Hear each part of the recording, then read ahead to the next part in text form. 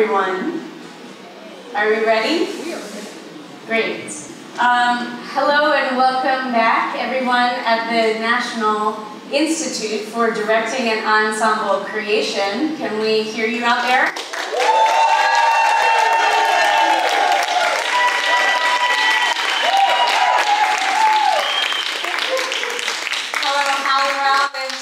Our colleagues out in the theater field, online, and everyone, friends and family, and colleagues who may be watching. My name is Pangea Sawaf, and I am the Artistic Director of Art to Action, and very proud to be a co-host, co-presenter of the National Institute for Directing and Ensemble Creation with Pangea World Theater here in the Twin Cities in Minneapolis, Minnesota. Minneapolis folks, thank you for hosting us. Make some noise.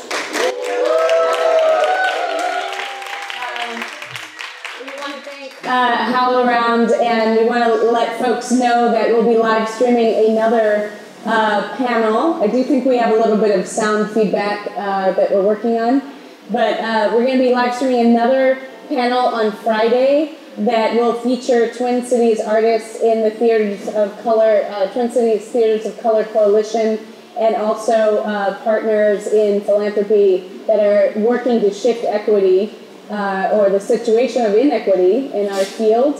That'll be on Friday at this time, 3:30 to 5, right here at 5 Event Center and with HowlRound online. So we're super excited that you are all joining us and that we get to have this conversation at the Institute, featuring some of our international guest artists who are here in Minneapolis with us this year. And I also want to acknowledge that we are on indigenous land. We're on the land of the Dakota and Lakota and Ojibwe people, and that all conversations between nations, First Nations, are also international conversations. I want to lift that up, and I'm thankful that we have one of our artists visiting from Canada is also an indigenous artist, Margo Kane, who you'll hear from in a few minutes. But we have this incredibly global panel today, and we have framed this as what we're simply called Global Voices, Artists Responding to a Shifting World. And one of the things that all of us have in common on this panel is that we're all living in contexts that are in some sort of shift or transition. Perhaps we always are. But this historical moment seems particularly acute. And so we've invited these artists to talk about being artists in shifting times and contexts, and about their aesthetics, their practices, and what we're going to do is hear from each individual artist about their own practice and the context in which their work happens. And we're going to hear for about 5 minutes from each person. We will be translating to and from English and Spanish with Lucero Millan and Adeline, who you'll meet in a moment. So we'll give a little extra time for translation. And then after we've heard from each artist, then we'll kind of look for the themes and connections that are emerging in the conversation and just have a dialogue about that. We want to inform our live audience, all these fabulous artists who are in the room, that we're not going to take questions live. However, if you have questions, we have some folks around the room. You can see them waving if you're here, who will take written questions. And so they have Post-it notes, and if you have a burning question, just make it somehow visible or known that you would like to write on the Post-it note, and then they will deliver those up to us during the panel. And if we have time, we'll take some of those. And if we don't have time on our live stream, we can address them in our institute process together later. I'm going to invite each artist to introduce themselves and tell us all a little bit about their work and context. And we are going to begin with Margo Kane. Thank you. Thank you very much. My name is Margo Kane. I'm pre-Soto from Alberta, Canada. And presently I reside in Vancouver, Canada. the home of the Coast peoples. That's the territories that I live on in Vancouver. I am a performing artist. I was raised by a non-native family primarily. I was given up for adoption by my mother, the middle child of 3 children. She was encouraged to give me up by the Mother Superior, by the church. She was Catholic.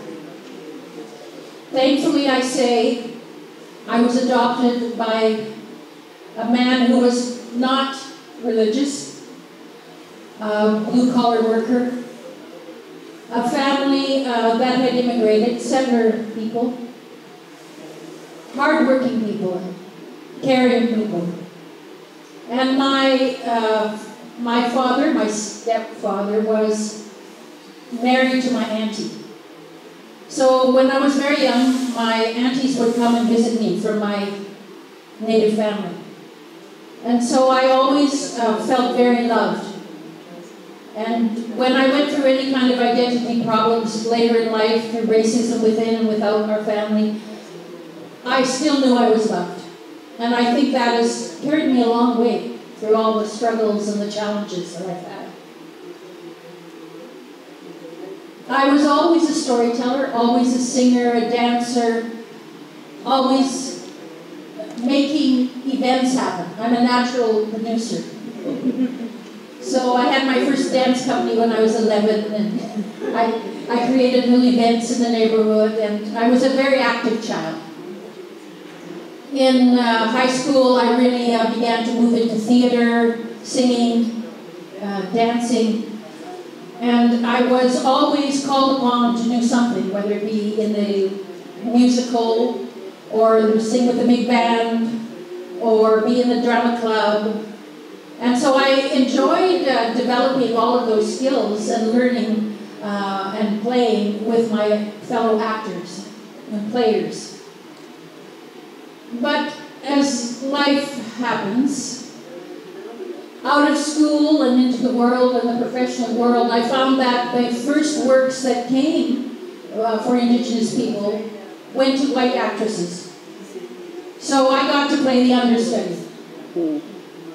I found that through the first years of my professional life that I was able to play a lot of different characters. I was young, I did children's theater, I could choreograph the town musical, I could do all of these different things, but when I was called upon to play in the only Indigenous play that was being presented, and that we knew of in Canada, The Ecstasy of Rita Jo, I had to do my research around the my people who were moving into the cities, living on Skid Row, struggling with social services, not finding work, being marginalized. And as I did that research, I connected with my people and all of the social workers and crisis workers and youth workers that were working with our peoples in the city. And then from then on, I was connected to my community in a very profound way.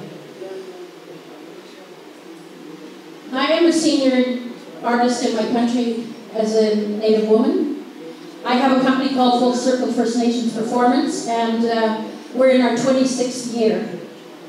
It's been a slow journey. Very slow. We had an annual Talking Stick Festival for the last 18 years. Because our funding was very small, it was a place where we could gather all kinds of different performance, all levels of professionalism, and present a stage for them and give them an audience and bring our people into the theater or into the very spaces that we used. We were very conscious to build our own audience. We weren't so concerned about the non-native theater-going audience. We were interested in telling our own stories in our own way, with our own people, directed and produced by our own people. Recently, we have been faced with a challenge in our country with the emergence of a Quebecois director, white director, male, Robert Lepage, very well known, some very, very good work, but always telling the story for us. The show is called Kanata. And just like Slave, which has just erupted into the national press, where he's telling the story of black people with no major black characters on stage, he's doing the same with our story, working with Théâtre du Soleil out of Paris. The indigenous francophone community rose up, wrote a big letter. Recently, this is within the last 10 days, everybody is mobilizing, the press is out. We are tired of people telling our own stories for us, coming and doing their research with us. They don't listen to what we have to say. They mislead the press by saying they're consulting with us, but they're really not paying attention to what we are all saying. Whose artistic lens are you seeing this production through? Where are the indigenous voices within the creative cast? Where are the indigenous associates, associate directors, or designers, or people? Where are the indigenous people within this show? Because we, after all, are the first peoples of this land. And in our own country, we have been continually denied the space and the resources to tell our own stories. I just want to close by saying we're now mobilizing the Anglophone indigenous community. It's an incredible time for us because we're a big country, like the US is and like many other countries. We're trying to connect to each other and move and work together towards equity for us all and opportunities to work and meet each other across the countries. So I'm very excited to be here to share this story and these ideas with this group of people, and thank you very much for your words of support and encouragement, and you're welcome to this land, the Ojibwe and Dakota people's lands. All my relations. Thank you, Margo.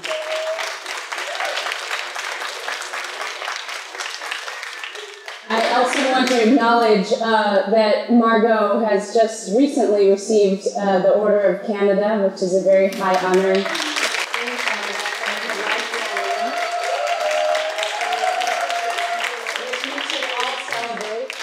And also I want to say that I think I can say for all of us that we are very happy to have the opportunity to stand in solidarity with the work that you're doing in Canada, and this is also an issue that is erupting and very relevant in the United States across multiple communities of color right now. And so it's a great conversation to be having that I think we'll return to throughout the Institute. And so now I'd like to pass the microphone to Lucero Millan and Adeline Carreras, who will be translating, and allow them to introduce themselves. Hello, buenas tardes. Muchas gracias por estar aquí. Muchas gracias a Action y a Pangea World Theater por darme este privilegio y este honor de estar aquí esta tarde con ustedes en estos momentos tan difíciles en Nicaragua. Hello everyone, my name is Adeline Carreras and I'll be translating for Lucero. I'm office manager at Pangea World Theater. Lucero is very happy to be here and thanks everyone for being here, especially in these difficult times that we are passing through in Nicaragua. So when I translate, I will be speaking as if I was her, and I will say exactly as I see it, as I think it, what she's saying. Quiero hablar ahora de cómo yo llego al oficio de la dirección escénica. Este es voy a contar, tratando de sintetizar una pequeña historia, es una historia de casi 40 años.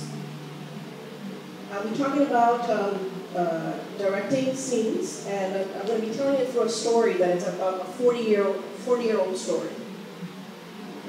I'm from Mexico.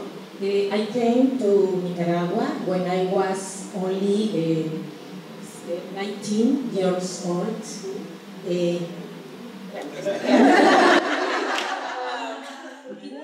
Muy claro, y yo creo mucho en el poder de la ficción. Y yo estaba en México viendo un documental sobre la situación en Nicaragua en 1979, cuando el pueblo estaba luchando en contra de la dictadura de Somoza. She was inspired by a documentary in 1979 about the dictatorship of Somoza at the time in Nicaragua. Y yo vi el rostro de una mujer And she saw the face of a woman en un documental in a documentary con una bandera with a flag arriba de una iglesia, at the top of a church, celebrando celebrating la lucha contra la dictadura. the fight against the dictatorship. Entonces yo dije, yo quiero estar ahí. She said, I want to be there. That's my calling. Quería ir en busca de la utopía I wanted to go in search of utopia. y fui. And so she did. 2 meses después de que yo llegué, 2 months later, after she arrived, fundé el teatro que dirijo actualmente, que es el Rustom Bharucha. she founded the theater which she now leads, which is the Rustom Bharucha. Rustom Bharucha. Rustom Bharucha, that she leads to this day. Cuando llegué, yo en principio en México yo quería ser actriz. When she arrived in Nicaragua, in Mexico, before she came to Nicaragua, she wanted to be an actor. Pero cuando llegué a Nicaragua me di cuenta que la realidad era tan poderosa y que era mucho más importante que actuaran otros a que actuara yo. She realized when she got to Nicaragua that it was the reality of what was happening was so important that she decided others to be on stage instead of her. Entonces me convertí en profesora de actuación. So then I became a professor of acting. Han pasado casi 40 años 40 years have passed. y he formado muchos, cientos de actores. And she has developed hundreds of actors through her theater. Por casualidad, aquí hay un actor de mi grupo que por asuntos de amor está en esta ciudad y él es parte de mi grupo. Oh my goodness! So by the grace of God, I'm going to say there's somebody here from the same theater that she founded. Please stand up.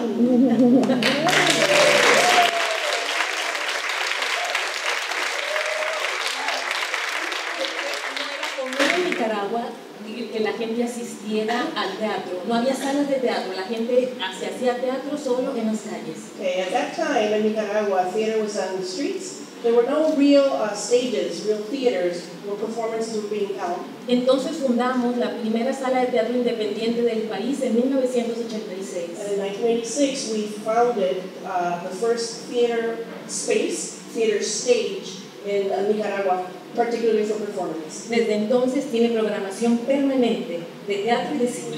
Since then, it has had permanent performances in theater and in film.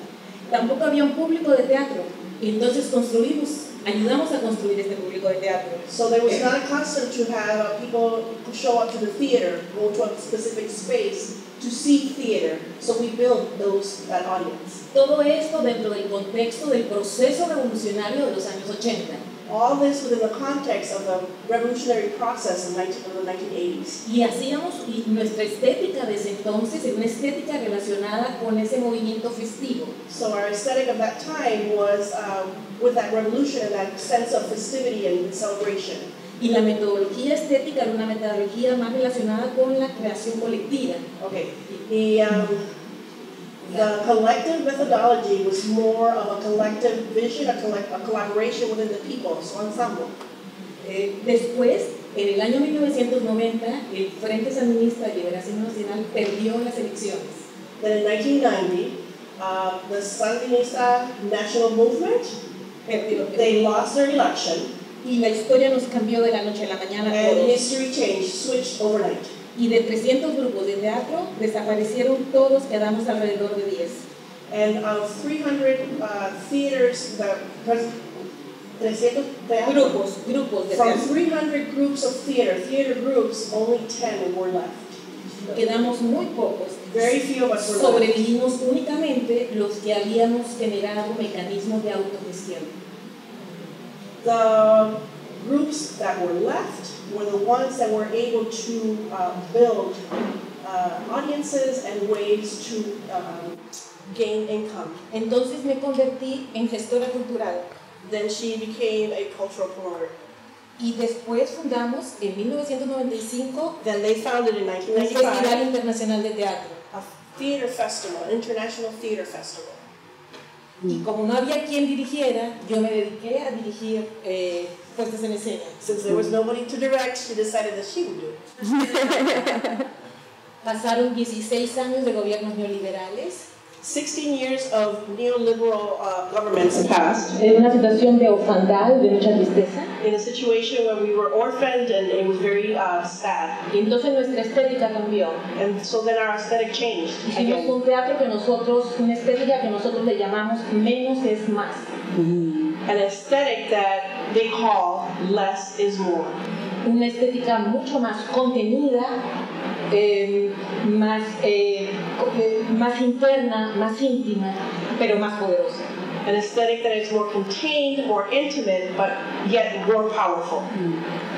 Y a partir de los últimos años, and since the last couple of years, nos dimos cuenta que estábamos muy contentos con esa estética, pero que estábamos perdiendo público. We were very happy with this type of aesthetic of less is more, but we were losing audiences. Entonces aprendimos, juntamos lo mejor de la estética de los años 80, so we combined the best of our aesthetic from the 1980s con la otra estética with the most current aesthetic of less is more. Y trabajamos una estética que le hemos llamado estética y participación ciudadana. So they have developed this aesthetic that is called, otra vez una vez más, estética y participación ciudadana. So a new aesthetic that incorporates citizenship, participation. Y en la última etapa, como no había obras que hablaran de las cosas que a nosotros nos duelen y nos interesan, empecé a escribir. In the last few years, since there was no real theater work or plays that were talking about the reality that we were living, she decided to start writing also. En este momento estamos viviendo una situación muy complicada en Nicaragua, donde hay muchos muertos y hay un éxodo masivo de la población. At this moment, we're living a crisis in Nicaragua where there's a lot of dead, a lot of people leaving, exiled, lots of suffering. Y hace aproximadamente 2 meses yo recibí amenazas de muerte y también de quemar el teatro. And then 2 months ago, she has received death threats to her person and to the theater. Estuve un mes fuera de Nicaragua, estuve en México. And she was in Mexico for a month to stay away from these threats. Y ahora decidí regresar. And she has decided to tengo un return. compromiso con mi grupo y con Nicaragua. She has decided to return because she has made a compromise with her group and with Nicaragua. Y esto nuevo que estamos viviendo está de alguna manera modificando también nuestra manera de ver el teatro. And this moment that we are living in right now is also modifying our aesthetic, this very moment. Todo esto para decir que la realidad nicaragüense ha influido nuestra obra artística y nosotros también hemos influido. Hay muchos tiempos, pero no hay tiempo. Hemos influido en la realidad nicaragüense. Muy bien. All this to say that what is being lived in Nicaragua and the people are living in Nicaragua has influenced all the work that we have done over the 40 years that they have been in theater. So whatever is currently happening, whatever they are living, that's what they incorporate into their work. Hay una cosa que sí la tenemos muy clara, que el compromiso fundamental en este momento es con la creación y con nuestro propio grupo de teatro. The most fundamental compromise that they have, por favor, dilo de nuevo. No sabemos qué vaya a pasar en Nicaragua, pero lo que sí tenemos claro es que nuestro compromiso es con el teatro, con la gente más desposeída y con nosotros mismos como grupo de teatro. So the big compromise that her theater and her herself has towards her group, towards her people, towards Nicaragua, is to always speak about the reality that is happening in Nicaragua, that is happening with people, whether people who are dispossessed, people who don't have a voice. That is their mission. Thank you so much. Thank you very much.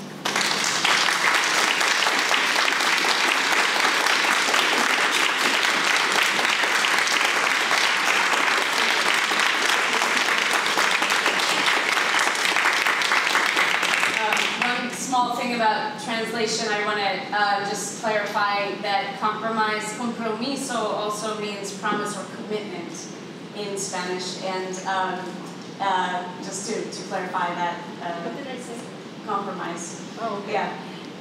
And I also want to just appreciate and acknowledge and be thankful, grateful for the courage that it takes to do your work, and I think for all of the artists on this panel and this moment that you're moving through. And so thankful that Lucero and everyone on the panel is here with us now. I also want to say I've had the honor of performing in Lucero's festival, and it was one of my shining moments in my life as a theater artist, and I'm so glad that you're here. So we're going to pass the microphone, she's already got it, to Kholoud, and to hear about your work. Thank you. Marhaba, Assalamu alaikum. My name is Kholoud Sawaf, and I am from Damascus, Syria. I was born and raised in Damascus, and I lived in the United Arab Emirates for a little bit. That's where I got my undergrad degree in mass communication. And that's when I decided that I want to pursue a degree in theater directing. And I came to the United States in 2012, and I've been living in the US since then, in Fayetteville, Arkansas. I went to school there, and I'm an artist in residence with Theater Squared, and I've been going around the country doing fellowship, artist, and internships, and more training and skill sets that I'm interested in building my skill set with, and so on.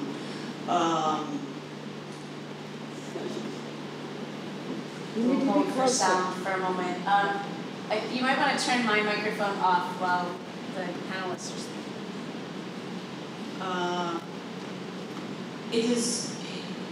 You can't, as you're living in the United States now in 2018 with the Syrian passport and with a hijab, disappear as much as you wish to sometimes.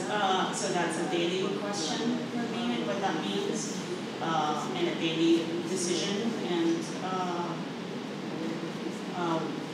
a lot of time I think, what is next? And of course I dream of the day I can go back to Damascus, and I know it's coming. Yeah, I think that's what I want to share for now, but sure some stuff will come up, and I'm happy to answer more questions. Thank you. Okay, let's just pass this one. All right, we're just going to pass this microphone, and that might make it easier. So, thank you, Kholoud, and so great to have you here. And I'm going to pass the microphone to Ntokozo. Okay, hello everyone. Igama lami Ntokozo. I am from South Africa. I'm from a little village called Kwamdayane. I have no idea what that means, but that's what it's called. It's a little village on the rural outskirts of the province of KwaZulu-Natal. And I work for the University of KwaZulu-Natal and have been working there since 2008. And before that, I did freelance work a little bit, as we all do. We wake up, we grow up dreaming to be actors. The one that's going to make it to the news. And we're going to be famous. And everyone's going to love us. And we're going to be rich. And we're going to live in a mansion. Kids in Africa dream about those things too. But when I was at university, I discovered that there was more to theatre than just entertainment. I discovered other functions to theatre, like education, social development, advocacy, etc., etc. And at some point, I made a choice to go into the teaching space. Partly because my mother said, I always knew you were going to be a teacher. And I did not like that, but there were lots of elements of truth in what she said. She said, I know you better than you know yourself. And so I embraced, the call into the teaching space without letting go of the other dreams, of course. So over the years, what I've learned to do is to integrate my interests into this teaching space. So, you know, if I want to go and work in communities, I make sure that in the theatre and development, theatre studies module, I create a space where young people then get to go into communities as part of the studies that they are doing. So I continue to be engaged and work as a mentor for the young people as they develop their own craft and learn in the same way that I learned about multi-functions of theatre. So one of the things that Andrea wanted us to talk about was this idea of you know, shifting times. And as a nation, we are definitely shifting again. You know, and it feels quite upsetting because we are a young democracy and we were just, you know, crawling nicely, making baby steps, you know. And Nelson Mandela, whose birthday it is today, would have been 100 years old today.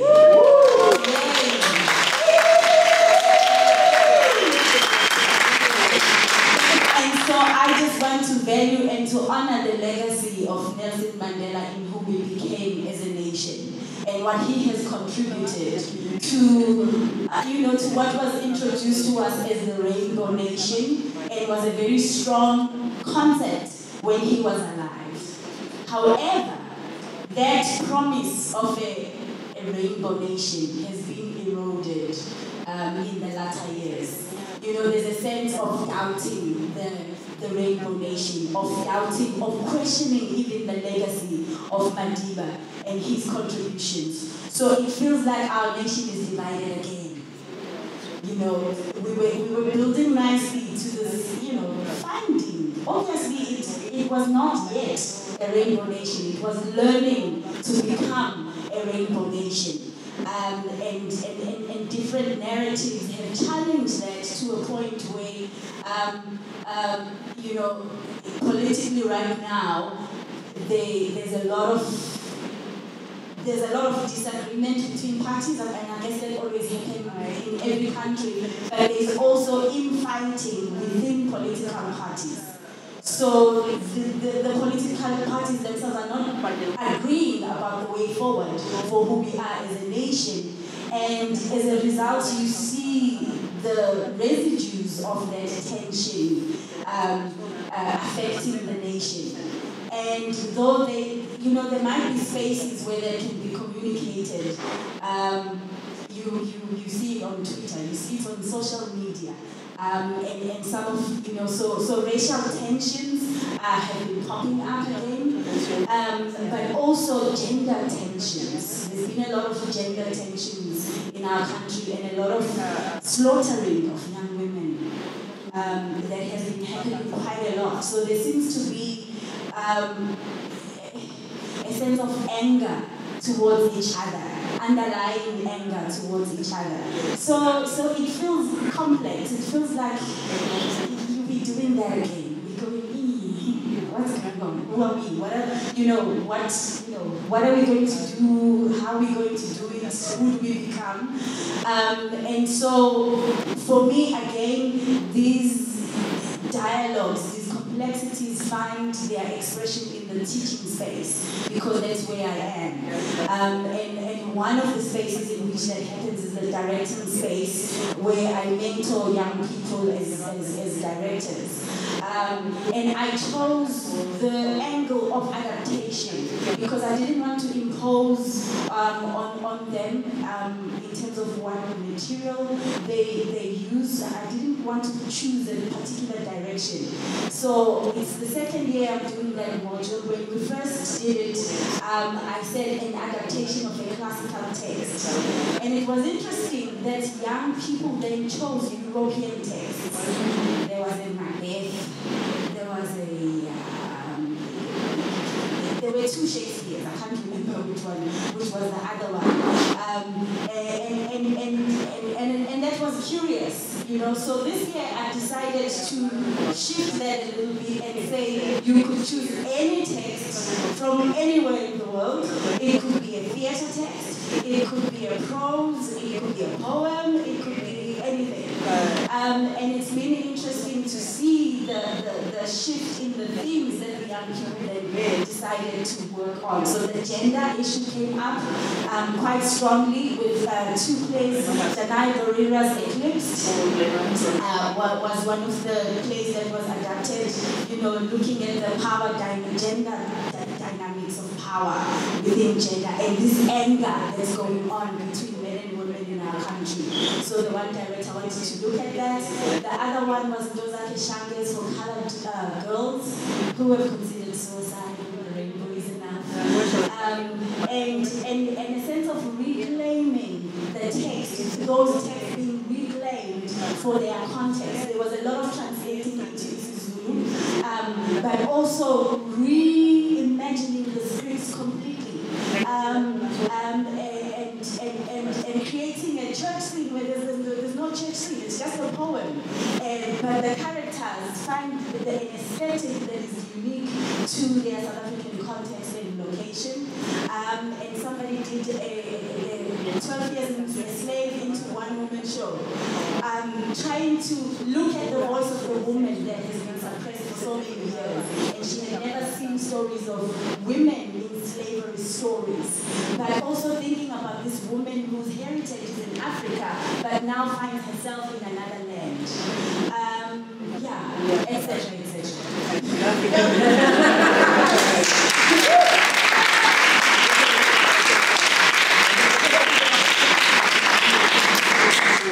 I love this one line that Ntokozo just said, which is, what are we going to do, how will we do it, and what will we become? And I think those are questions that in the United States, in our current political context, resonate very strongly for us here as well.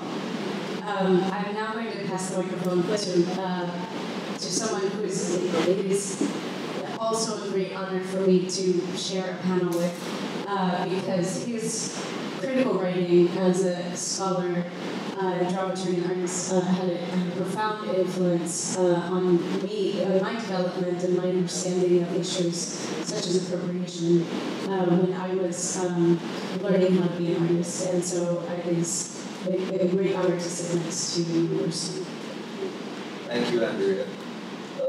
It's a great honor to be with all of you. We are very, very stirred by where you're coming from, your struggles, and I'm going to just absolutely respond immediately to Margo. And when Margo is talking about this ongoing crisis, negotiation with the big director, Robert over this representation of a play around the indigenous, where the indigenous are accented and the indigenous are erased. It takes me back to 1977 when my intercultural journey began. Now, I don't know if you guys may remember this. In 1977, Peter Brook had this huge production. It wasn't Mahabharata came 10 years later. So this is a production called the Eek. And Eek referred to an African tribe in Uganda who at that point in time were in a terrible state of misery. They were literally killing each other. They were victims of the typical eviction from their own natural habitat. And a very controversial but important anthropologist, Kholoud Sawaf, had written an anthropological study about it. And Brooke had done a kind of an adaptation of this anthropological study. Now, in this intercultural hit, as it became, was a big, cause of celebration and the global circuit. It was appalling, actually, because only the anthropologist's character spoke the language, which was either French or English, and the rest of the character, who were made up of international actors based in Paris, babbled.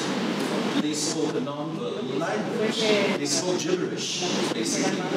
And this was seen as some kind of great, directorial strategy, And it amazed me how in 1977, when I saw this a little later in 81 actually, in La Mama, I was appalled by this representation, because it's so steeped in a kind of inferiorization. They don't have language, they can't think, they're primitive, etc., etc. So so listening to Margo, I'm not saying that this is what is going to happen with the Nepage thing, but you know, my first intervention when I considered something like it, I said, is this right? Is this something? I think it was a very strange question to be asking in the theater at the time. We never asked that, but is this the right thing to do? We always talk about truth, and we talk about, you know, is it artistically excellent? This is right. And I find that it's a strange thing that the more things seem to change, the more they remain the same. That is the same, we're just reinventing the wheel, you know. So I don't want to go into the critique of this kind of interculturalism. It's based on a kind of universalism. It's based on a kind of right that I have a right to represent other people because I have artistic truth. I am an artist. I'm an artist. As an artist, I have every right to do whatever I want. And to hell with questions relating to ownership or questions of representation. Today, we are not living in that world. We are justifiably upset about these things and angry about this. And I think what we can be positive about, you know, today is that there are groups like yours, Margo, and many other groups that are not going to take this shit any longer.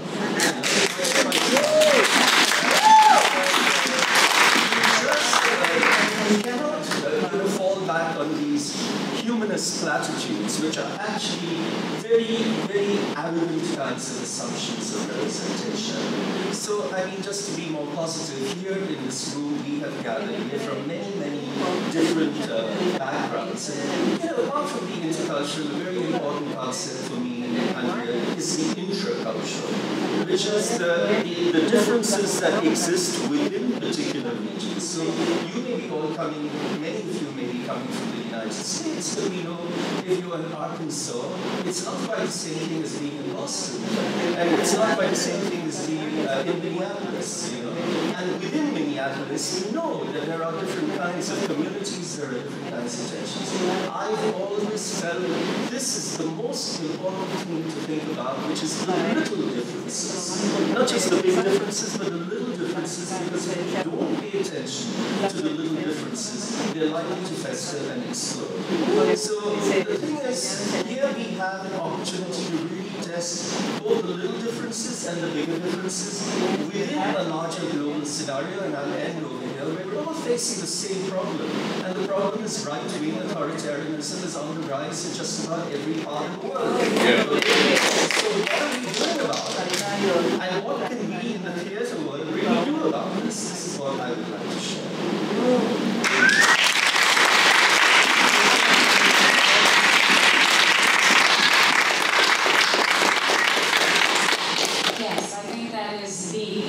Question that we're all facing across all of these various contexts, including the United States. And so I'm going to try to tease out a few connections and then just invite dialogue around these ideas that we've heard so powerfully. One is the way that we are still living systems that perpetuate the process of colonialism in colonization in so many ways, whether we're talking about the adoption system or the role of anthropology in dehumanizing people, or education, and sometimes education can be liberatory, and sometimes it can also be oppressive, and that the theater can either play a role in continuing the process of colonization, or it can play a role in decolonizing. And I think it's something that we've been talking about, begun a conversation about at the Institute that we can continue talking about. And this question that Lucero raised around how our aesthetics change when the times demand, when the times change and the times demand that we change. And I think what Ntokozo is saying is also seeing that the change doesn't just happen once in a lifetime, it happens many times in our lives as artists, and how do we respond with our artistic process. and our aesthetics change as a result. And also this question about ethics and what is our responsibility and the ethics that we have as artists and as producers or presenters around representation. The U.S. is also struggling with this very strongly. I was recently involved in a protest with against a Broadway remount at the Muni, concurrent with the TCG conference that resulted in or led to a very powerful statement of theaters of color coming together to basically say what Rustom said was, we're just not going to take it anymore. We've got to hold each other accountable to whether we are continuing colonization or trying to engage in decolonization. And so we have on the floor, I will say, these questions of representation and how our aesthetics change in shifting times and contexts, and our ethics and responsibility as artists. And I would like to just open it up to who would like to continue the conversation on the Thank you. To talk a little bit about the idea of representation, I often think of the international artists who left their country to come to offer something to the food culture, and often think of the idea of, we say in arts that don't show me any Saturday, show me your worst Saturday or your best Saturday. And I'm afraid that when we're doing that to an audience that's seeing that country through that work, it's becoming every Saturday story. So in other words, if I'm offering a story about Syria to Syrian audience, I usually expose everything I want to say socially and politically, hopefully, to change it. And I'm worried that sometimes is becoming about the idea that is Syria. And that worries me so much to an audience who is viewing a country or a culture through that work, in the idea of generalization. And like, for example, there's the idea of if you put an honor killing story on stage, it's on stage because it's the exception, but it's taken as the norm. The same way I would think if an American audience is going to, if an American artist is going to present a story to a Syrian audience about America, and they put a story about gun control in schools, and we already have that assumption that that's in every school, and all the kids are going to die, and so I'm thinking the idea of coming from the international perspective and representation from that world. And I crave sometimes the work that comes with, I crave the story about the Muslim who is not the terrorist. I crave the story about the Syrian who is not the victim or the enemy. I directed a play recently. I often find myself attracted to classic work, and I ask the question why, and I don't think it's because I don't want to collaborate with other artists. I think I'm desperate for finding that with the voices and the stories that I care about so much, because I feel like as a director I'm like one leg of the chair, and I'm trying to stand, and like somebody but I directed a play called Get Gone, and by the wonderful Queen Gwen, after getting the privilege of working on it, a couple of productions with Mentorship, and it's such a great play to share a refugee story where the refugees are empowered, are resilient. They are not victims waiting for savior, and they're not enemies to be fought.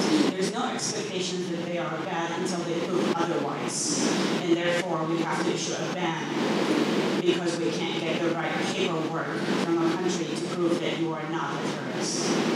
Because therefore we're assuming you're a terrorist unless you prove otherwise. Meanwhile, you're trying to run for survival. Sorry, maybe I went off topic.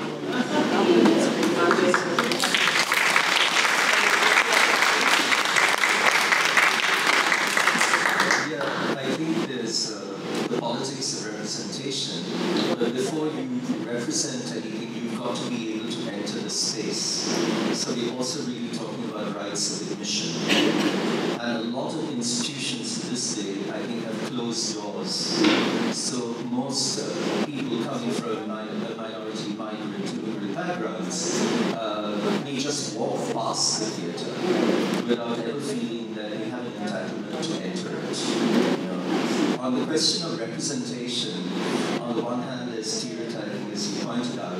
But today, for example, in the refugee crisis, there are new dramaturgical directorial strategies where so-called real refugees are now incorporated into the mise en scène. This is very common in Germany, for example. And I had a very disturbing experience once, where on the one hand you can say, wow, how democratic all of this is. You're at the biggest theatre in a big German theatre festival.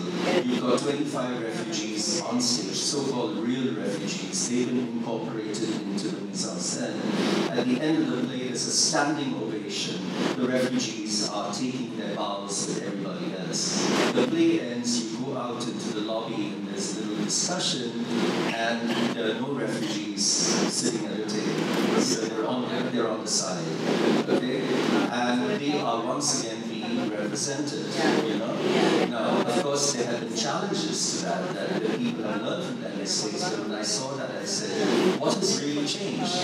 You know, in allowing them to enter that space and incorporating them into the, but at the end of the day, if they're not allowed to speak about what that experience is for them, then what's the point? Sure. I think I've been seeing that in a different way with the students that I work with. For example, one of the students who did an adaptation of Getting the King's Horseman by Wole Soyinka, and it was very intentional. He turned it into a two-hander, wanting to look at multi-generational relationships between fathers and sons, and was very intentional about you doing the entire play in isiZulu and completely rewriting that script and representing narratives of young Zulu boys and their dislocation. They are trying to reach out to the next generation and understand what it is to be a man and a father and a son and how to pass legacy on, etc., etc.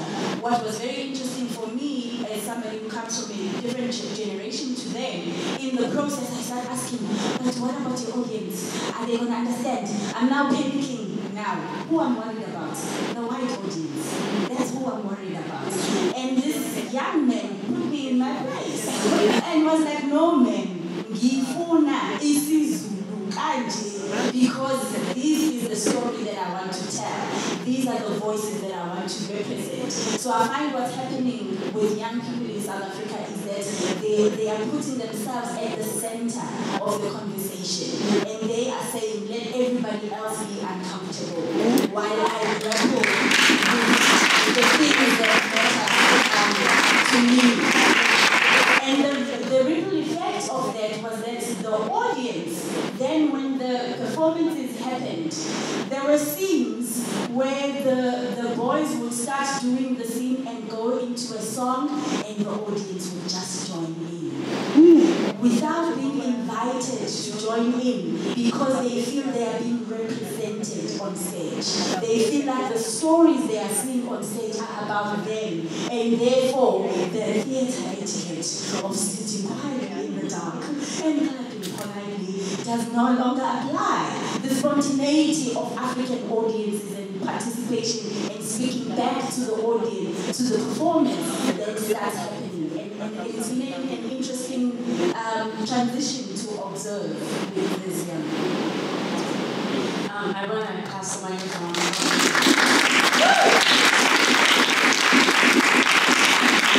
Back to Margo and Lucero to continue the conversation, but I want to keep coming back to this question of how we do what we do makes all the difference, right? How that talkback or post-show dialogue was designed rewrote the entire show,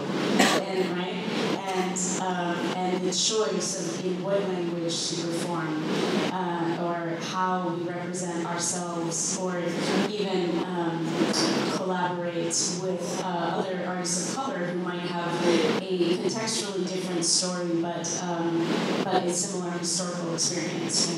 And this question of aesthetics and all the choices we make around the work of art itself, the how, is what makes all the difference. Like the saying, the devil is in the details, right? It's in the details of the how. But I also want to open this up to Margo and Lucero to join in on any part of the conversation that you are moved to respond to. I think I want to talk about the training program that we began. And it was myself and my colleague who was non-native. He was Scottish through and through. He still carried his ticket to Woodstock in his wallet. He is a very physical theater person, a dancer, a director, a clown, taught teen clown, he still has a lineup of people around the block to get into his workshops. Because of he was very egalitarian, he was a listener, he cared, very esoteric in a way, but we shared a language. And I guess that's partly what I'm talking about when I talk about, I've been returning to the notion of language. What language are we using to describe what we're doing? Am I being understood by the group that I'm working with? Am I discovering a language as I go along?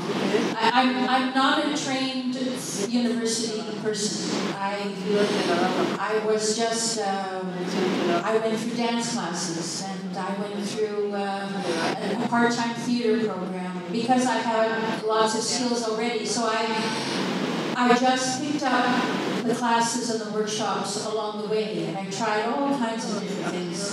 But when we began to develop our training program, really the issue was around voice. We didn't train people to be actors.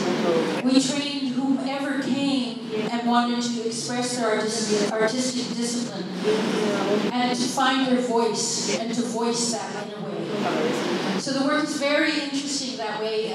It's very hard to do with some people because we're not used to being given the freedom to discover who we are through the process and to wander around and not know how we're going to voice ourselves. But it's a very rewarding kind of training.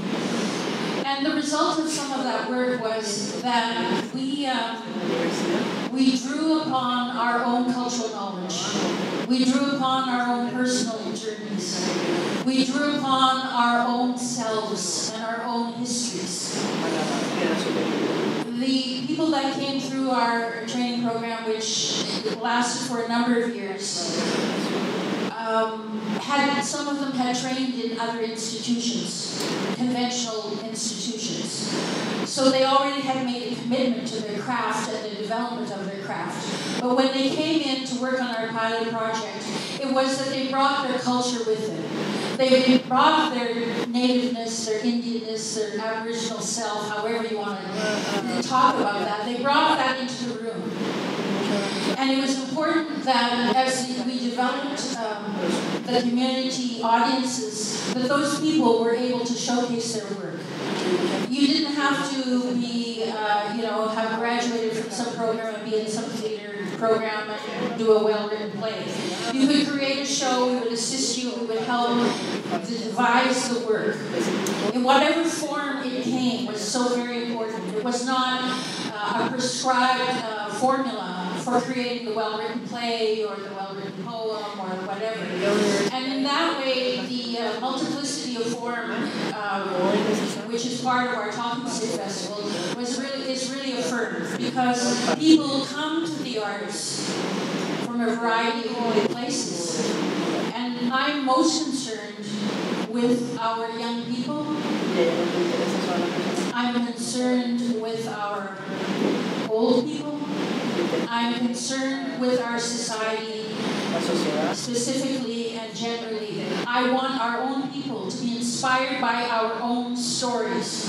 And the way we want to tell that story is the way we want to tell that story. And we need to affirm that. And so part of what we're redeveloping is in our festival. It took a long time because the people didn't want to come into the theater. They weren't familiar spaces for them to go. So we did the show in their community center. We did the show in the cafe that they hang out. We did the show in the theater. We did the show in the theater in their neighborhood. And slowly over time, the audience knows that they are being represented on that stage. Their youth are doing the slam poetry. Their elders are part of the stage reading. Their people are being represented on the stage. And it's really about encouraging the voice of our people for the healing of our people. And what I always believe is the artist, the storyteller, is part of that sacred circle of teachers and masters within our communities. They're as important as the medicine people. They're as important as the educators. They're as important as the hunters and the people who are keeping the fields going and raising the babies. They are vital to the development of our community and the well-being of our community. Yes.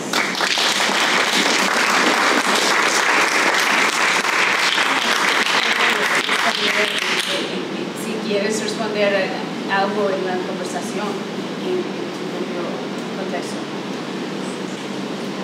Cuando yo llegué a Nicaragua, como les expliqué, yo me sentía con el temor de que apareciera mi voz. Yo me dediqué a trabajar la problemática política, la problemática social del pueblo nicaragüense. Entonces no quería que saliera mi propia voz como mexicana.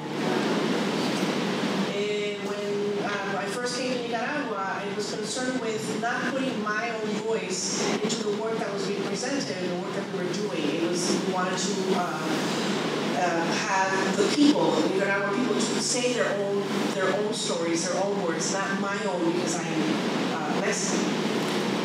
Tuvieron que pasar muchos años para que yo me diera el permiso de subirme yo al escenario y poder plantear problemáticas que venían de mi identidad, de mis orígenes, porque finalmente también soy mexicana. It took a long time for me to have the courage and the will to be on stage to tell these stories and tell them from my own perspective, out of respect and also presenting my own views as Mexican. Y monté, por ejemplo, he montado 2 obras muy personales. Hay amor, ya no me quieras tanto, que parte del recuerdo que yo tenía de niña cuando yo viajaba y esa sensación que te dejaban los viajes entre el miedo a lo desconocido y la alegría de encontrarte con algo nuevo. One of my stories, ¿cómo se llama ahorita? Hay amor, ya no me quieras tanto. Hay amor, ya no me quieras tanto. Oh, love, love you so much. So remembrances of her traveling and that feeling of travel and coming back home. And she wrote this and she wrote another play too. Fue tal el éxito de la obra que el público nicaragüense, a pesar de que era una obra muy personal, se identificaba profundamente y terminaba con lágrimas. Ha viajado por 10 festivales internacionales y cada vez que la presentamos en Nicaragua, la gente la ama. It's a very personal story and she has presented it over time in Nicaragua and it's very well received. People cry, people relate to it intimately. It's a story that is very relatable and it's to use. Lo que quiero decir con esto es que cuando uno habla con sinceridad, los problemas son comunes para cualquier cultura, que nos unen las relaciones humanas y que también,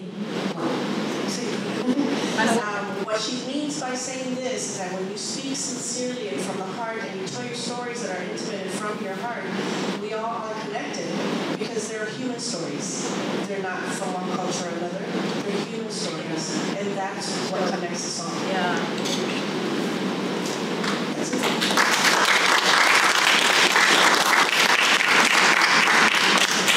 We're going to, we've got a little less than half an hour left. We're going to move toward closing, but I want to remind remind the live audience here, if you have a question, you can write it on a sticky note and someone will bring it up to me, and then we'll see if there are any questions we can take in this time.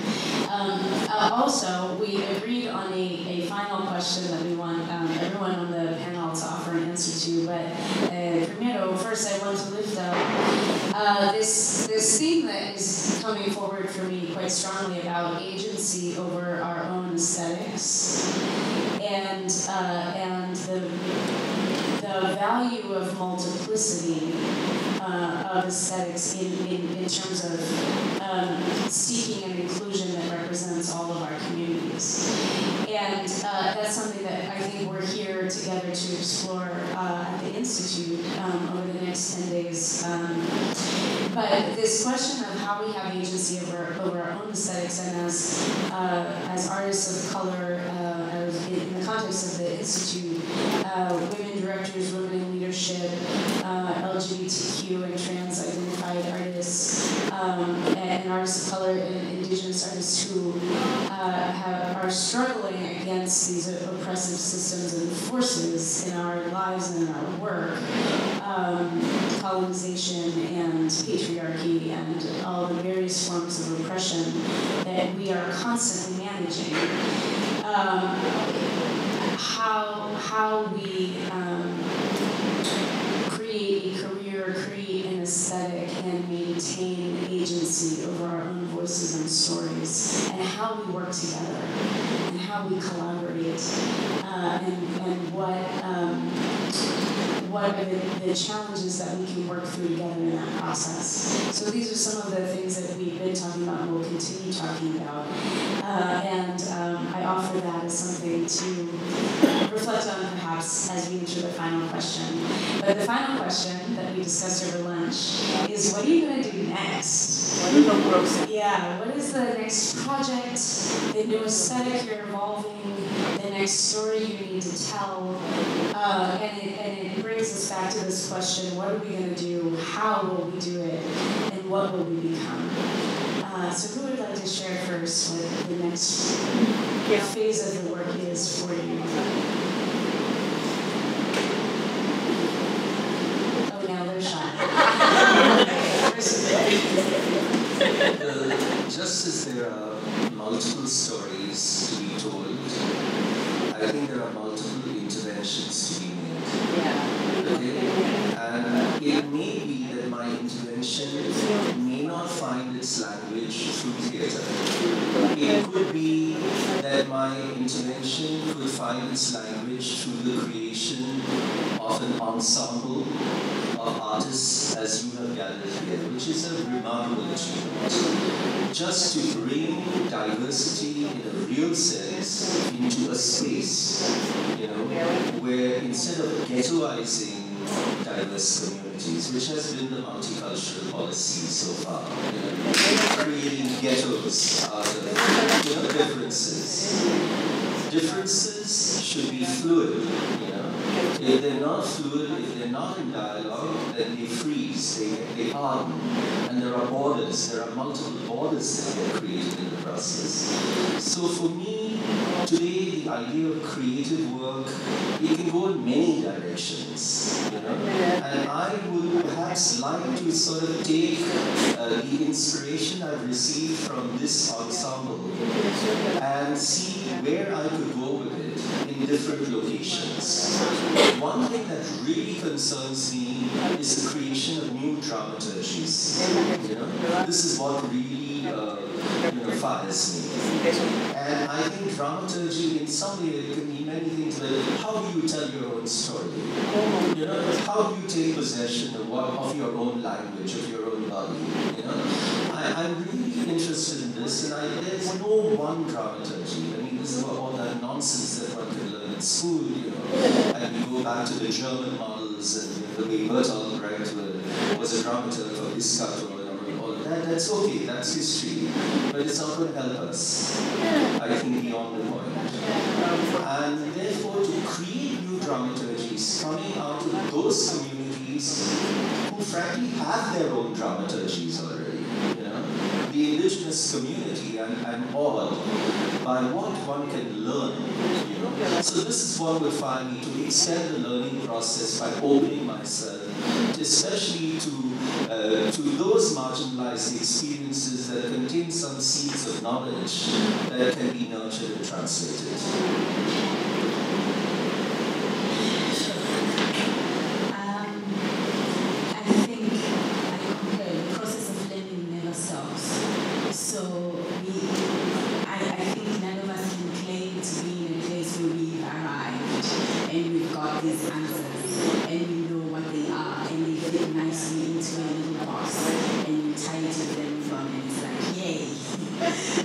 So in some ways the journey continues, the struggle continues.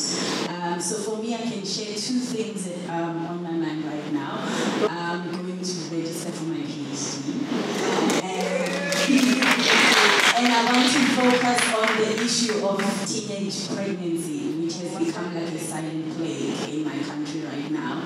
And I'm particularly interested in the positioning of the girl child within the problematic narrative of teenage pregnancy, that is always positioned as the problem of the girl child. And I want to know, how do you engage community in dealing with the issue of pregnancy? How do we get uncles involved, brothers involved, fathers involved, etc., etc.?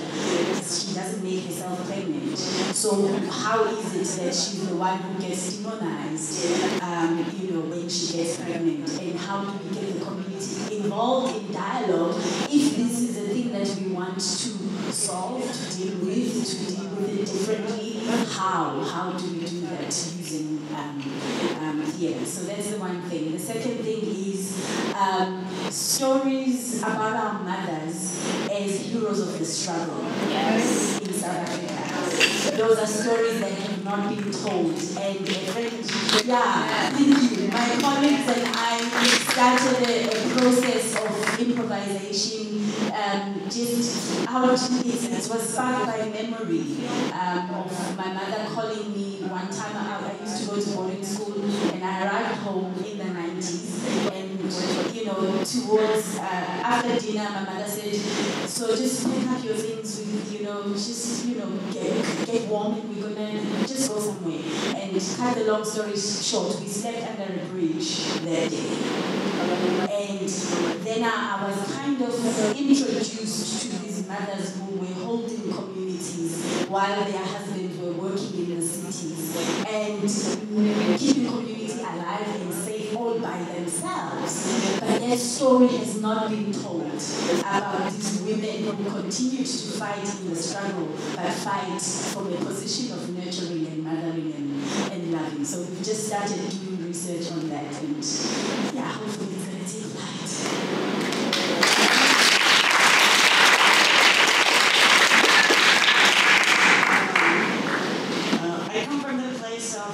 What's next is how much I'm desperate for other Syrian artists around, and how much I'm really interested in telling stories in my own language and to an audience that has the same fire that I have about the same issues. So I'm trying to create relationships and connections more with artists that are still in Damascus, and trying to use the access I have to education and language to bring this towards the artists in Damascus and try to empower those artists that don't necessarily need producers and don't necessarily you can create anywhere and everywhere, and try to create work across the world, since I can't go there unfortunately anytime soon.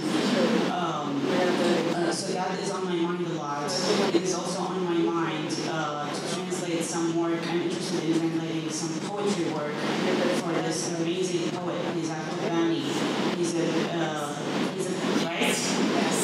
a very famous poet in Damascus who died in 1997, and his death could almost create a revolution. His funeral in Damascus, and one very short 2 lines of his writing is, "I return after my why did I forget it? I had it in mind." I return after my limbs have been strewn across all continents, and after my crops have been scattered across all hotels.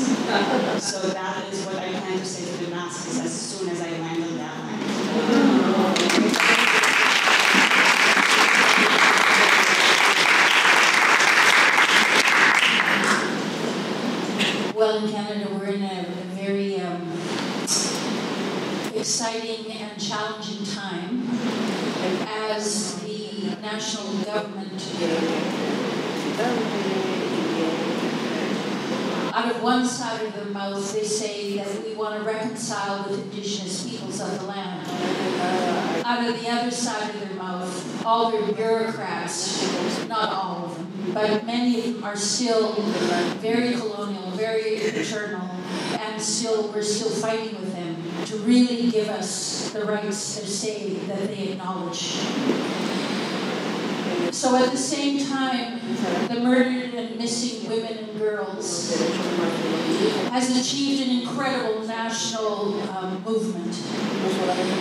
Before that was Idle No More, or almost at the same time was Idle No More, as the people begin to rise up. This is an incredible guerrilla theater happens in the streets with these movements. And so as I am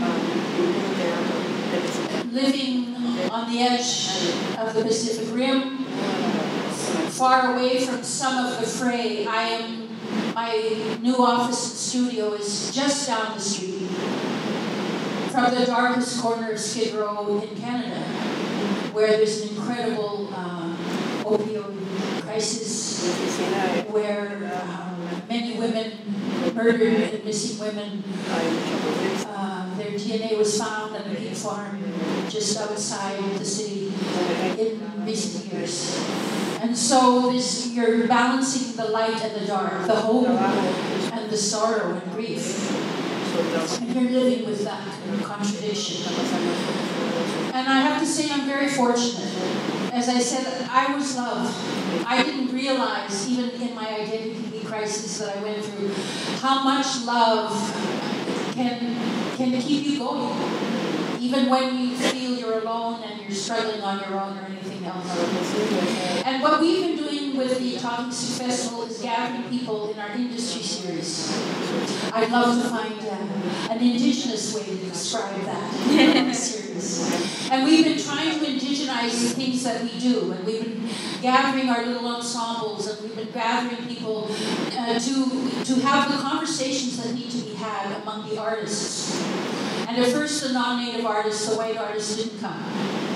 And we kept inviting them, and we kept inviting people. Then the funders started to come.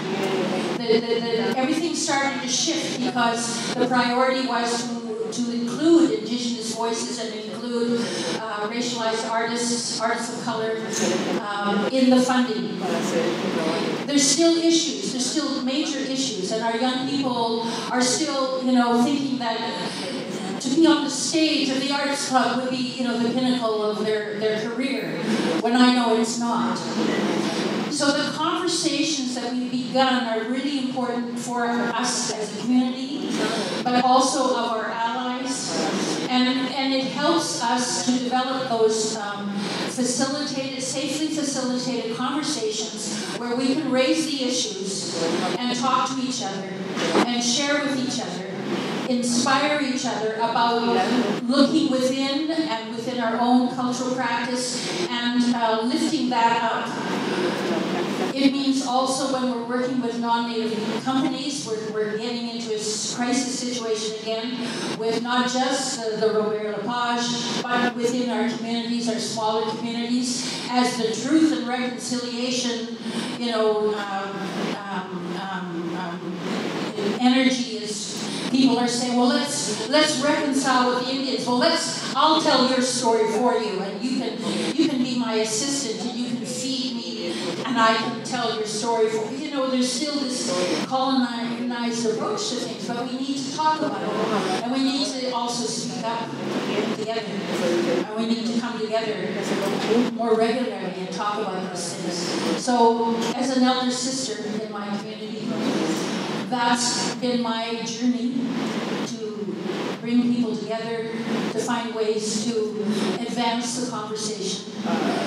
And for myself, I would say that along this journey has meant that my own artistic practice has slipped to the side.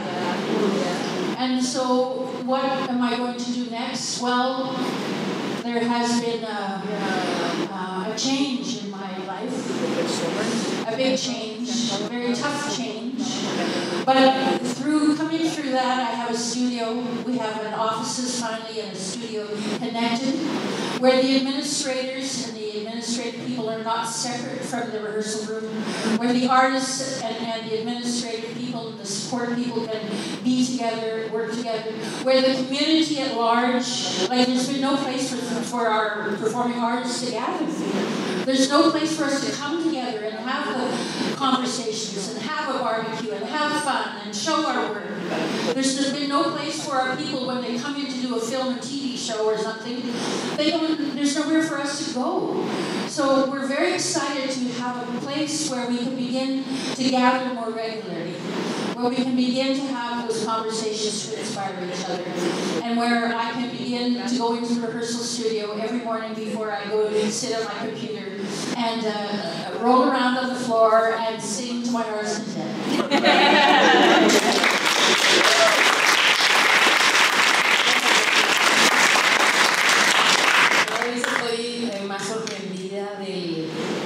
Del poder de visión que puede tener el arte, o sea, cómo el arte puede ser tan visionario. She is very surprised at how art can be so visionary, be so important into what we're developing. Más o menos hace 4 meses empecé un trabajo que se llama El Limbo Musical, un trabajo que escribí yo, que habla sobre, a partir de un vacío que yo sentía de no saber a qué cultura pertenecía, si a la mexicana, si a la nicaragüense o a las dos al mismo tiempo.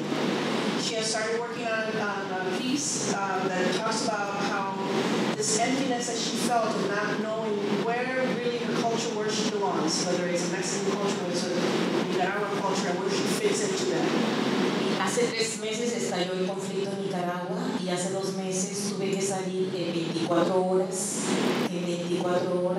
a México.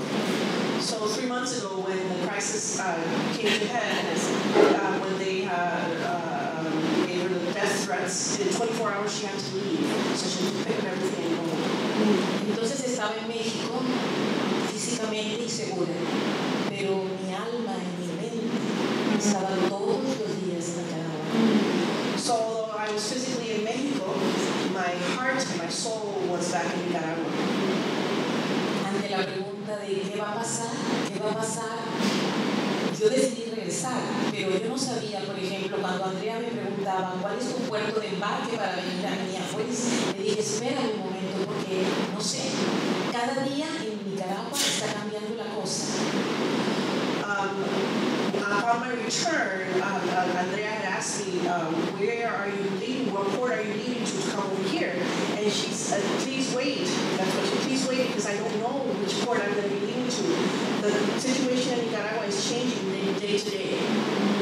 Incluso ahora que regrese el otro viernes a Nicaragua, mi hija que vive en México me dice, mamá, tráete cosas que consideres importantes porque a lo mejor no puedes regresar a Nicaragua. So even next week when I'm going back to Nicaragua and Mexico, my daughter has said, Mama, please bring whatever is most important, most essential, because you don't know when you're going to be back. Lo mismo me pasa tenemos una gira a Brasil con una obra que se llama La Ciudad Vacía en los primeros días de septiembre y tenemos que ensayar y no sabemos qué va a pasar, en qué lugar vamos a ensayar. We also have a tour going to Brazil to present one of our performances, and we don't know when we're going to rehearse. We don't know if we'll be able to rehearse. We don't know if we'll be able to perform. Estamos en un momento de limbo, como la obra que estoy montando, de limbo, de no saber qué va a pasar mañana. Eso es, lo que sí tengo claro es que me gustaría continuar con mi grupo. Que si no es posible en Nicaragua, me gustaría tener la posibilidad de trasladarme con mi grupo posiblemente a México, que es el lugar que tengo más cercano, que tengo más familia, pero no lo sé. So in limbo, which is the work that she is doing, what she is calling it, that's how she feels. And she wishes to continue to perform with her group in Nicaragua, but if that is not possible, she wishes that she could do this in Mexico with her the same group of people and move forward with that.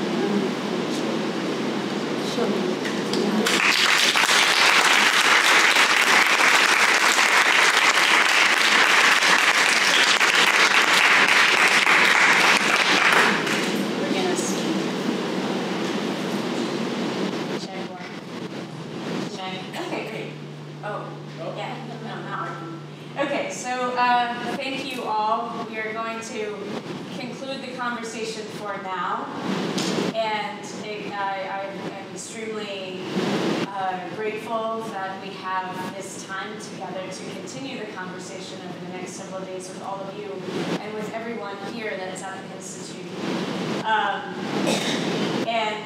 I just want us to always celebrate our courage, our creativity, our determination, and the brilliance that comes from making even the most painful moments in our lives into art and into beauty.